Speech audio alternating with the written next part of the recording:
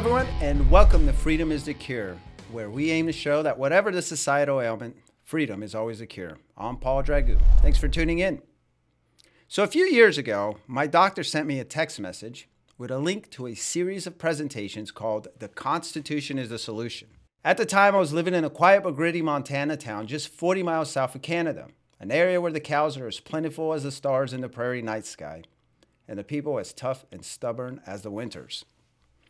My doctor was one of those people. He was a naturopathic doctor, so he was stubborn by profession. But he was also vehemently opposed to what was accepted as conservatism. And a large reason for his views, I'll later learn, is because he understood the U.S. Constitution.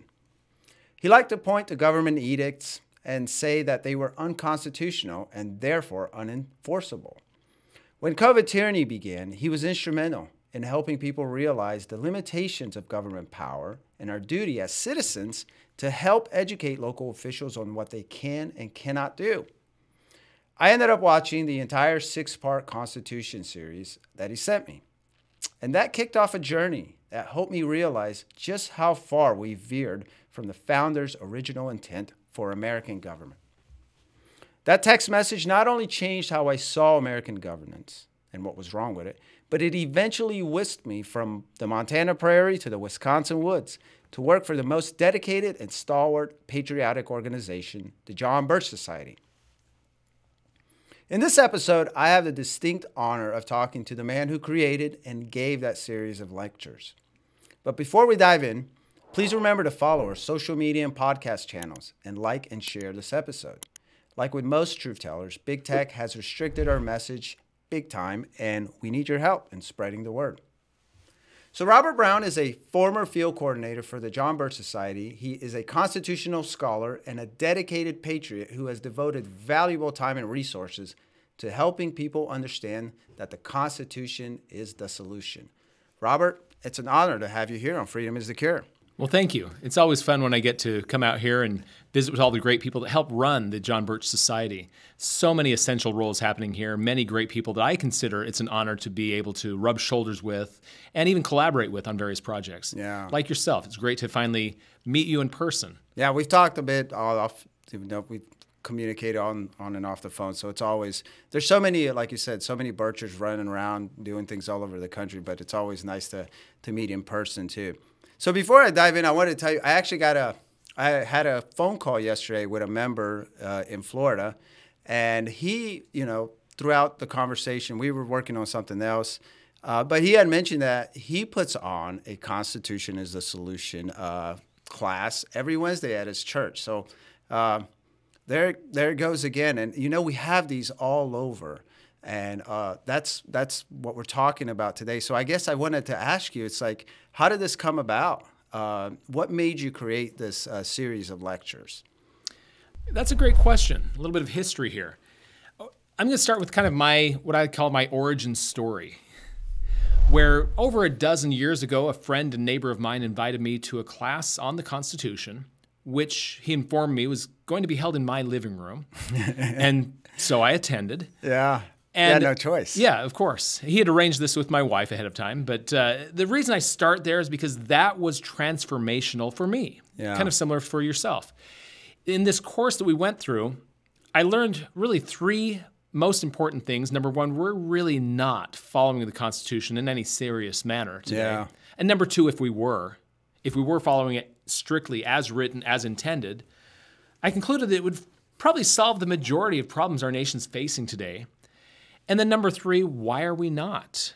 And that I concluded was we the people don't enforce the rules because we the people don't know the rules. Yeah. And yet that's our job. I often refer to Hamilton in Federalist 16 refers to the people as the natural guardians of the Constitution. And yet we're totally unprepared for that role if we haven't studied the Constitution, if we don't know what is and what is not constitutional. Has there, I was going to ask you, you saw my questions before, but I was going to ask you, is there constitutional illiteracy? And clearly there are. Has that always been the case, or? That's an interesting question as well, yes. And my favorite example of this, has our nation always been constitutionally illiterate? Yeah. The answer to that I found through the years of study was surprising to me, really. From Alexis de Tocqueville, French philosopher and author, he wrote Democracy in America. In there, he came to America around the 1830s to discover what was our secret to our overnight success, becoming this world economic power and so on, almost overnight. And he pointed to a number of things, but the most notable that I took away from this was that in America, every citizen is taught the history of his country and the leading features of its constitution. Yeah. He goes on to say, it's extremely rare to find a man who's not perfectly acquainted with all these things. A person wholly ignorant of them is sort of a phenomenon. How bizarre. We found someone that doesn't know all about their history and the Constitution.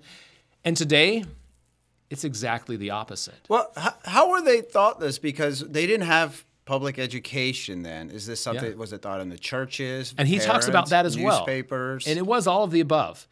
In particular, he does mention the churches from the pulpit and so on, that they really advocated and taught the history and as well the Constitution. They advocated for various politicians, candidates in upcoming elections were talked about in church from the pulpit and so on.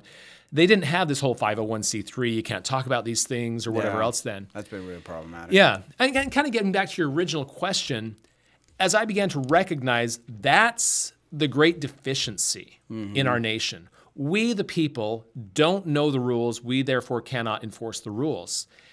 And it became my mission to do everything I could in my small way to rectify that, at least to some degree. Yeah. And so I began hosting classes on the Constitution.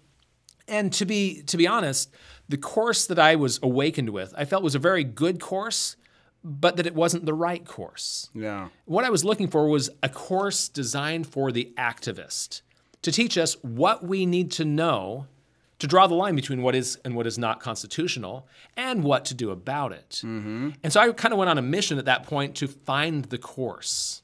And I went through so many different courses on the Constitution, never finding the course. And reluctantly, I finally concluded, I got to make my own. I'm going to have to make the course. And at first, I tried to get the John Birch Society to do it and have someone else be the face on this series and so on. Nah. And ultimately, when you have a passion to make something, it's probably going to have to be you that makes it. So that's eventually where it came to, was I'm going to have to make this course myself. What are you finding? I take it you're still, when you're available, when you can, you're still traveling around, you're still putting these.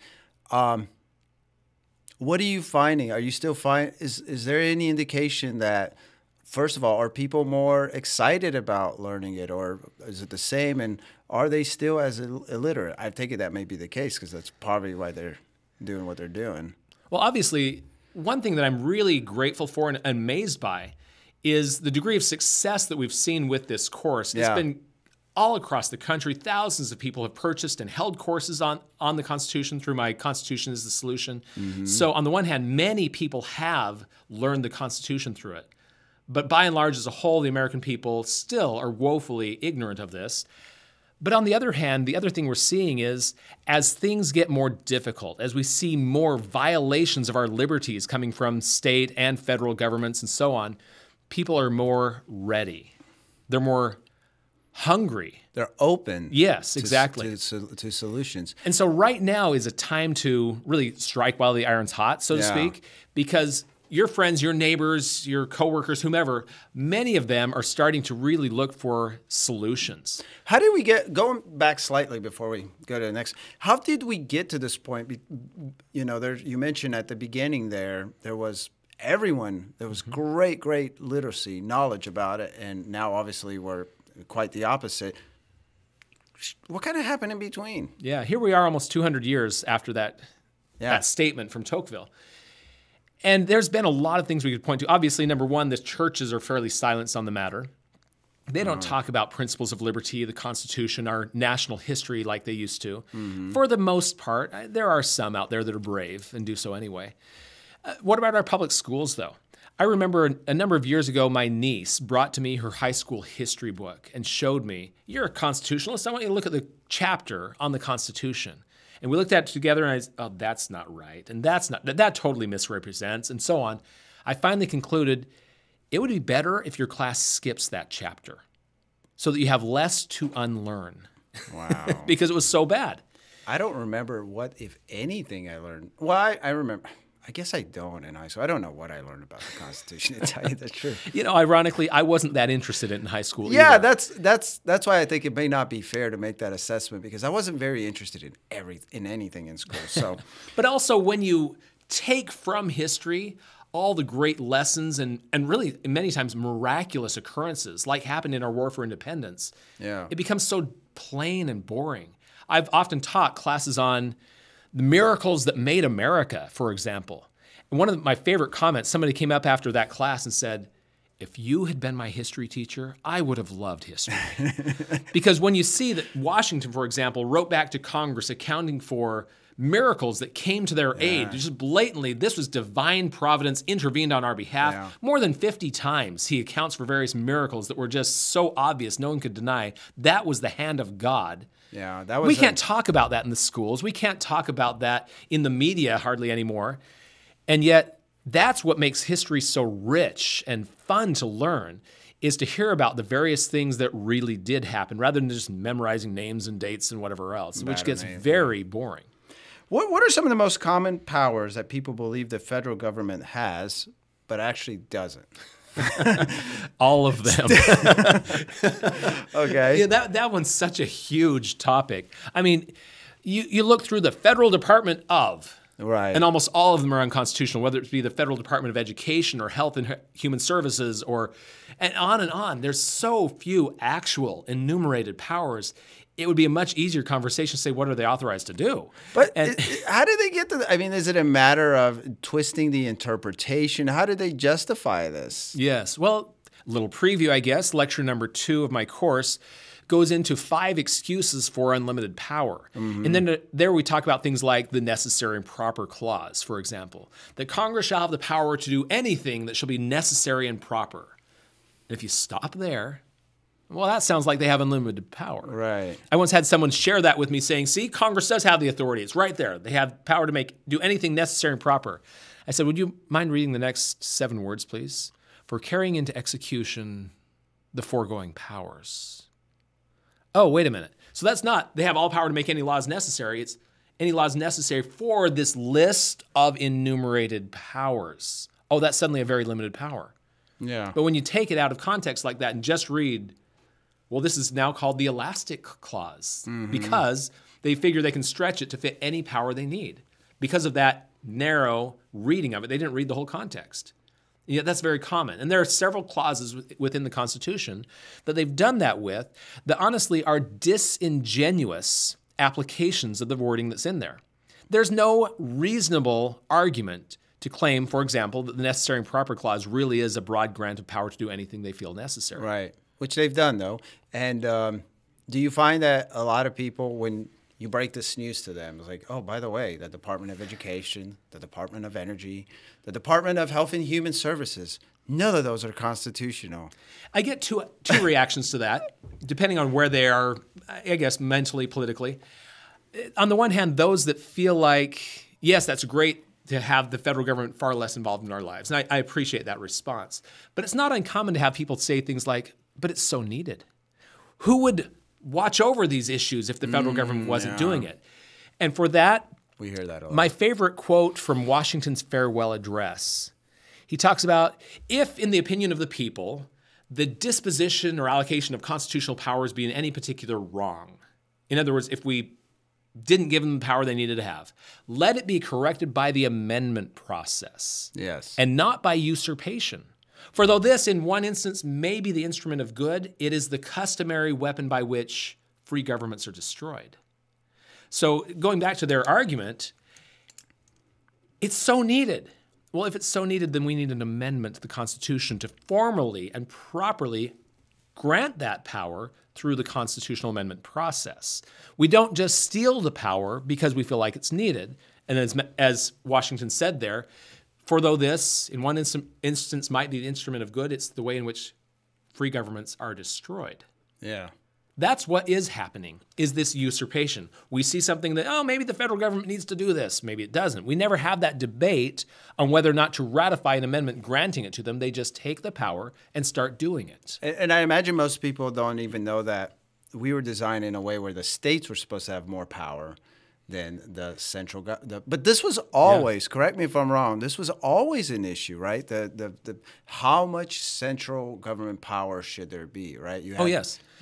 Just going back to our early history, before the U.S. Constitution, under the Articles of Confederation, the states were so jealous of their power and not allowing the central government to have power. The Articles of Confederation were really recommendatory. There was no power in them. Yes. Congress had duties, but no power. They could recommend to the states, I think we should do this or that. And the states could choose voluntarily to do so or not. This became a huge problem in our war for independence against Great Britain when Congress had the task of organizing and arming our military to defend ourselves against the British. They couldn't tax to pay for it. Right. They would beg the states, please send funds in for the war. We've got to provide for our troops' needs. And the states would raise some taxes, spend some money, and hey, if there's anything left over, maybe we should send this over to help Washington out with his war. It didn't work. So it was almost like little countries. Yes, loosely tied with an agreement to collaborate. Which is how the Constitution did eventually come about, right? That is exactly right. So when they recognized the Articles of Confederation were inadequate and that we really need some national enforcement power, if we're going to have a central government in charge of these things, they need to have the power to do the things we're asking them to do. So then we had the Constitutional Convention of 1787, in which they created a hybrid. Now, they defined the terms federal and national as two different things. Today we use them interchangeably. They're not the same thing, though. Federal, they defined as this is voluntary participation. Its power is left to the states. National, the national government has some enforcement power. And they created this hybrid. In the list of enumerated powers, the federal government really has national enforcement power. But then by the 10th Amendment, anything not on that list is left to the states or the people. So it's partly federal, partly national. And then since that time, it's become more and more national, and the federal, leaving to the states all the other powers, has really been diminished. The states' power has shrunk as their power shrinks, as the federal government takes more power to themselves. Yeah, that's... Now, speaking of that, would the tyranny that we've lived through the last couple of years, this COVID stuff, if we were to have adhered to the Constitution's original intent, would any of that look different? Whether how states responded or the government's recommendations? Yeah. That's a huge topic. I'm going to touch on it somewhat briefly. More brief than maybe briefly is all we got time for. That's fine. And, you know, on the one hand, people will often say things are unconstitutional when they recognize it violates principles of liberty. Yeah. But under the U.S. Constitution, the states were free to do a lot of things that the federal government was not. So certain things might or might not be within state power. But separate from that, I want to focus on, when we're talking about constitutionality, the U.S. Constitution. Yeah. And in that regard, what the federal government did in response, I think, is where I want to focus my commentary. There'd be no DPHHS, for instance, right? Now that's so we have no Fauci sitting up in. There's no Fauci. There's no gain of function research. And would it have ever been a pandemic in the first place? Would there be a CDC? No. Yeah, there shouldn't be a CDC. No CDC guidelines. No HHS. So there's no national guidelines. There's none of this. Yeah. Well, this sounds like chaos, Robert. Who's gonna take care of us? It's called freedom. And you know, Thomas Jefferson talked about he'd much rather hazard the dangers of too much freedom than go through the tyranny of too little freedom. And that's a very rough paraphrase. He said it much more eloquently. But I totally agree with that a little bit of having a little too much freedom is really a good thing.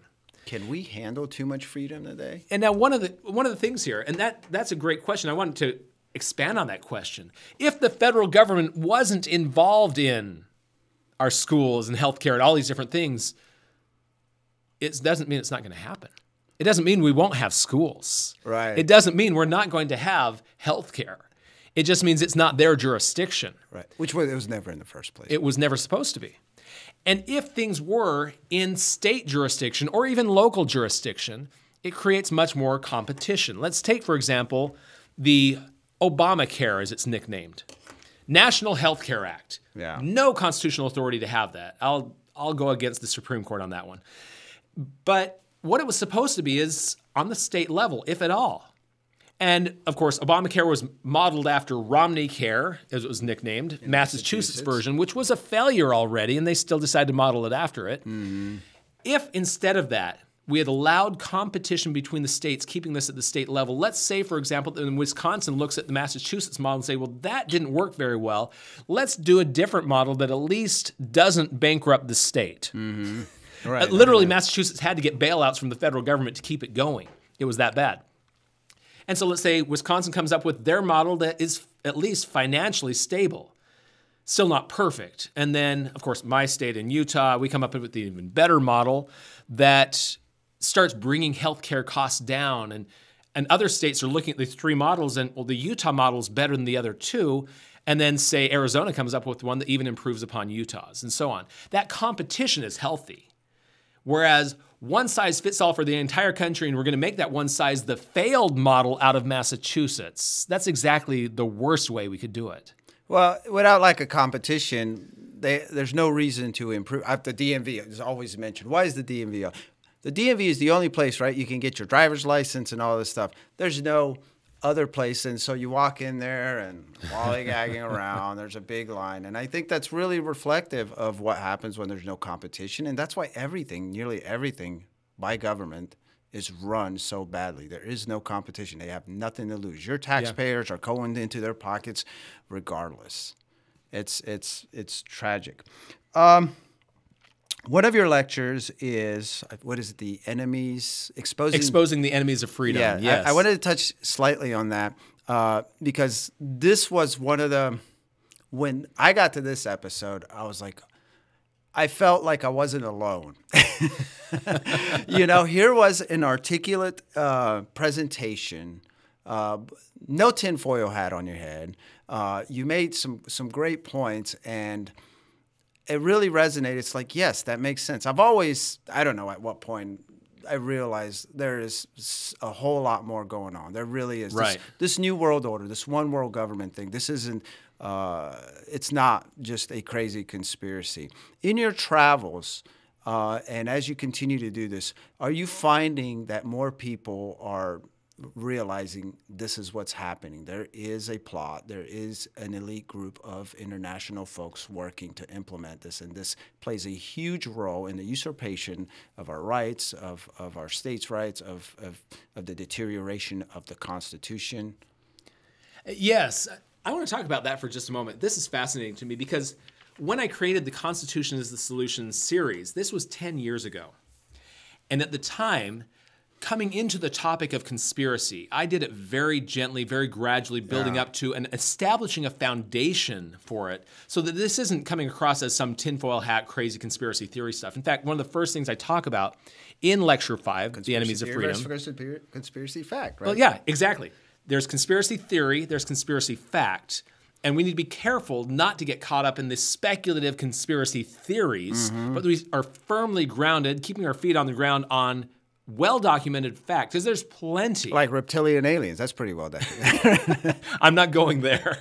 But yeah, and that's one of the examples I give of, this is a little bit more on the speculative conspiracy theory stuff, just a little bit. And yet there's so much out there that is well-documented of a global agenda to create one government to rule over the entire world, regionalization leading to globalization, and so on. Now, the reason I mention this is I really go through Lecture 4 and the beginning of 5 to build up that foundation so that when I start talking about conspiracy fact, it doesn't shock people. Today, I feel like we don't need nearly that much buildup because people are beginning to see this all around them. They're beginning to see that there's corruption. The deep state, for example, is now a very common phraseology, where that was something that was very foreign to us even 10 years ago.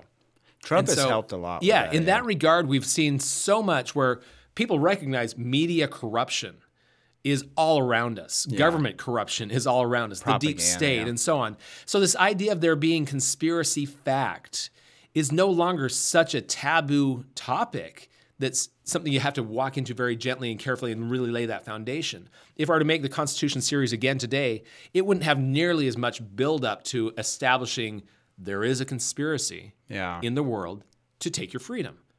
Yeah, pretty much everybody knows that now. Yeah, I can see that. Especially over the last couple of years. We've seen that so abundantly that it's just not that foreign of a concept anymore. Do they have more questions about it now? Like, how does this work? Because it seems like, I'd imagine, like, now people come with various assumptions around what it is, not necessarily if it is. Right. Exactly right. And really, the importance of this is when you're seeing crazy things happening over here and over there from different elements of government or whatever, when you understand the big picture is when it all starts to make more sense. And so that's some of the major value here. When you understand the big picture, number one, everything starts to make sense. But number two, it helps us have a better idea of what to do to stop it. Mm-hmm. If you know what their actual agendas are, you understand that regionalization, like the North American Union push from 2010, for example, right, that was part of a much larger agenda. Knowing that, well, it makes sense what they're doing, and knowing that, we have a better understanding and rally cry to help stop it. How would you describe we had someone from the media come in a couple of weeks ago, and I always feel, I mean, speaking for me, I always wonder, it's like, man, did I describe that as best as I could? Because you got to talk in very short nuggets, and you only have this much time and this much of their attention to bring about the point. This is what it is. So if you had like a couple of sentences to describe the conspiracy, how would you do it? Wow. Right, it's tough. See? Yeah, it is. It is. And really, I would play off of what they already know. When we talk about deep state, that would probably be where I'd start. Because we've heard a lot about the deep state. What is it? What is the real agenda behind it? And in a couple minutes, you could at least bring up that topic, it not be some foreign concept, and have a little bit of a conversation on that. And we really have done that already just now in our conversation here, that the deep state agenda, if you want to call it that, is really globalization. It's to transform the United Nations from really, they're kind of that recommendatory body, kind of like the Articles of Confederation established. And they want to grow that into being an actual government with a military power behind it, and to disarm the rest of the world so that there is no one country that has the power to say no to them. Right. That's really what it comes down to. That's probably the most concise explanation I can give, and there's plenty of documentation behind all of that. And I'd imagine, going back to our topic, that the Constitution is a threat to global governance, Absolutely. Right? Absolutely. Now, I don't want to finish this before we touch on another threat to the Constitution, which is from within, we would agree, and one that you are very involved in trying to stop, and that is the threat of an Article 5 convention. I'm going to start out with this because a lot of people are like, why would it be in there if we cannot use it, and if we should not use it now, when, considering we're on the verge of, well, it's pretty rough out there, as you know. Yeah. And that's a great topic. I definitely want to get into that a little bit. The topic of an Article 5 convention, in Article 5 of the U.S. Constitution, talks about how we can make changes to the Constitution, amendments. And two ways. We've made many 27, including the Bill of Rights. All of those went through the first method, which is Congress proposes the amendments. The Article 5 convention option has never been used, and I would say rightly so, for good reason. The Article 5 convention, when 2/3 of the state legislatures apply to Congress for a convention, then Congress calls a convention for proposing amendments, and then it goes out to the states for ratification. But based on historical precedent from the 1787 convention, if you try to call this convention for a limited purpose, like, say, term limits, we're going to limit them, they can't talk about anything else. That's how they try to sell this to our state legislators. Historical precedent says you can limit them any way you want. It's not going to work because the 1787 convention was given limited authority to create a federal form of government, and they created a more national one, like we started off talking about today. Admitting, we probably don't have the authority, but it's essential that we do so.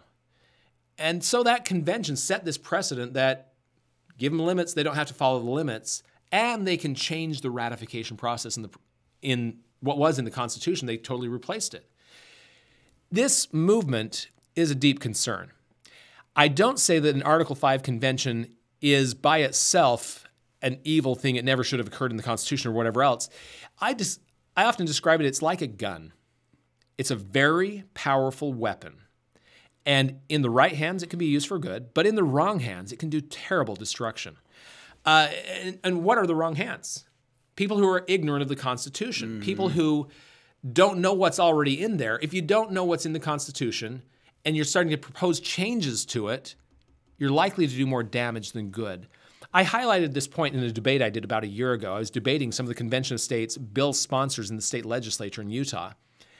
And the question came up, why don't they have a balanced budget requirement in the Constitution? They admitted, my opponents, I have no idea, they should have done it. My answer was because they have something better. Rather than a balanced budget requirement, the founders gave us the enumerated powers, which refines all government spending to this short list of powers. And anything outside of that, they are not authorized to be spending money on.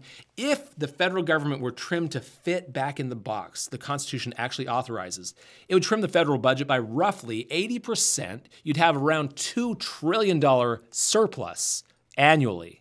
We'd begin paying down the national debt. And isn't that better than merely balancing the budget?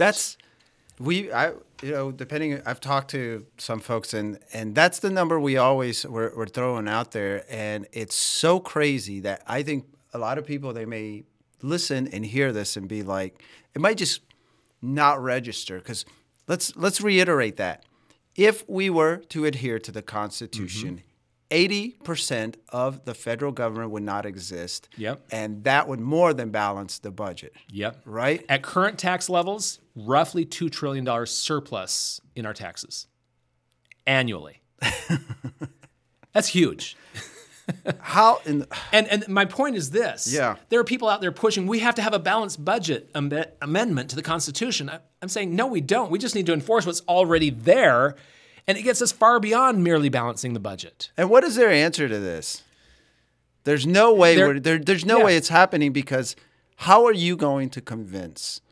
I'm glad you brought up that question. How do we get this to happen? Yes. How do we get back to the Constitution? It seems like a pipe dream, right? Not to us. Yeah, it certainly can. I would say probably the most important lecture that I give is called The Power of 500. And you can pull that up on YouTube or on shopjbs.org. Yeah. The Power of 500 describes how just a few hundred people have the power to rein in their congressman. This isn't just theory. This is when I was first hired by the John Birch Society back in 2009. I'm so glad you brought that up. Yeah. I went to Montana to implement the Power of 500. They said, we've got you for a special project. We're not just doing regular coordinator here. You're here to implement this program. Our congressman at the time, Denny Rehberg, had been following the Constitution, according to our Freedom Index ratings, around 50% of the time. I went there, started teaching the Constitution, handing out his voting record across the state, and getting others to do the same. Let's educate on the Constitution. We produced my Constitution course, started publishing his voting record from the Freedom Index everywhere we went, and within 4 months, he got his all-time best score ever, 80%. And his next score after that was also 80%, and we kept on him. And every time he'd hold any town hall meeting, we'd make sure we'd have people there to hand out his voting record. Because without fail, every time we did that, the questions would be focused around the constitutionality of his voting record. Right. And that by the third report that came out, he got a 90%. And I showed up to the next town hall meeting. Congressman Rehberg, I want to congratulate you.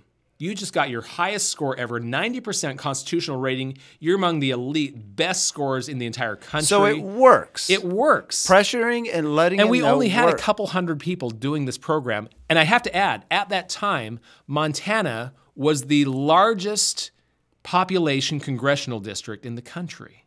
They're right on the verge of getting two, and they now have two congressmen now. Mm-hmm. So if I could do that there, in one of the largest geographic and the largest population-wise of all the congressional districts in the country. Granted, it helped that it wasn't Nancy Pelosi's district. That would take a lot longer. because the socialist leanings of the population support what she's doing.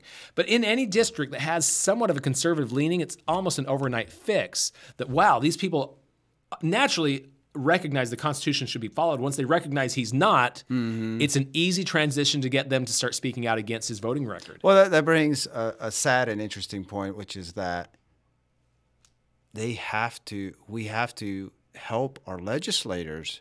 That's right. Who you would think should know or they had considered a priority, but they don't. It's only priority if we make it. This is, again, why, when I quoted Alexander Hamilton, the people are the natural guardians of the Constitution. Yeah. We have to know the Constitution, and we have to, I've got to use this word, from James Madison, Federalist 46, he talks about the disquietude of the people. Disquietude. I love that word, disquietude. What does that mean? And it's really the people are speaking out against what you're doing. That's exactly what we did with Congressman Rehberg. Disquietude was raised among the people about his voting record and how it squared with the Constitution. Right. I could have called it the power of disquietude, but it doesn't have the same ring as the power of 500. So we went with that. Well, we're glad you did. We advertise, of course. We try to push the power of 500, and I think you made a great point that is how you do it. You get 500. If you get 500 Birchers really active in a district, is it any district? It doesn't matter how. I grew up in Atlanta. Some of these districts, millions of people in some. I'm gonna refer to Nancy Pelosi's district. It will be a harder road there, guaranteed.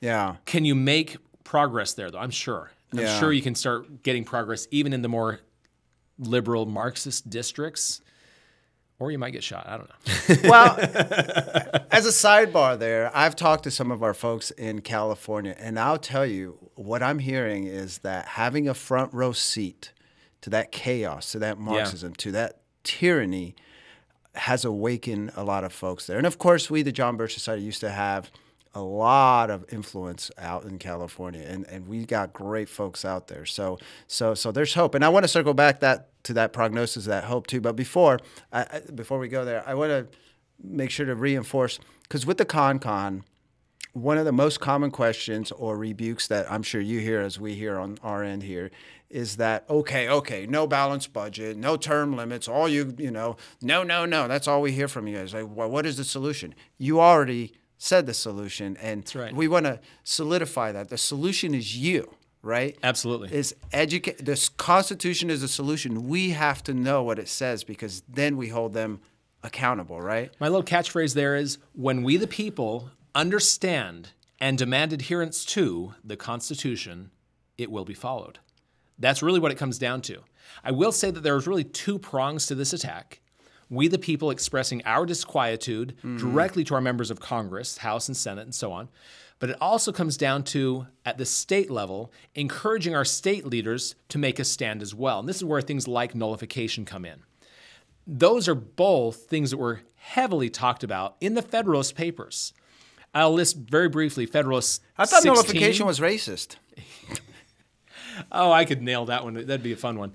Because nullification, when it comes to slavery, we see no record of nullification being used to promote slavery, but we do see it significantly used against the, what were the laws called? The fugitive slave laws from 1850, for example.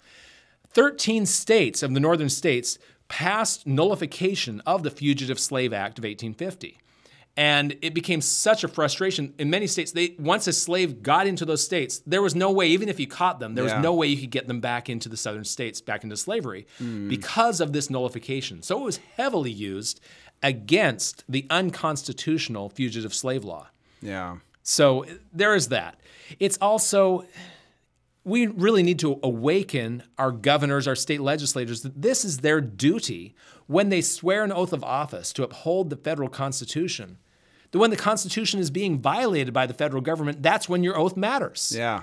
It doesn't matter when everyone's following the Constitution. Well, yeah, so am I. It's when it's being tried, when it's being tested, whether or not you're going to follow it. Yeah. That's when your oath matters. That's why we swear in any office in government, why we swear an oath of office, to uphold the federal Constitution. So the good news is that it's up to us. The bad news is that it's up to us. Yes. What's your prognosis? Last question.